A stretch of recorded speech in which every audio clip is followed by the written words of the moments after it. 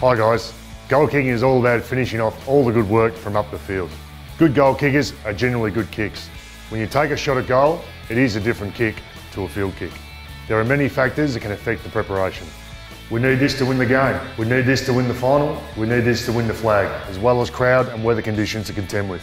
The key to kicking more goals is understanding your natural kicking action and establish a routine that you'll follow every time you have a set shot. Before we uncover the hidden secrets of your goal kicking abilities, let's get a starting point. So let's get down the park and from set positions as marked, have 3 shots at goal. We need to do this at least 5 times, recording all your scores. Obviously by week's end, you should be really improving, but the real improvement is just around the corner. See you guys in phase 2.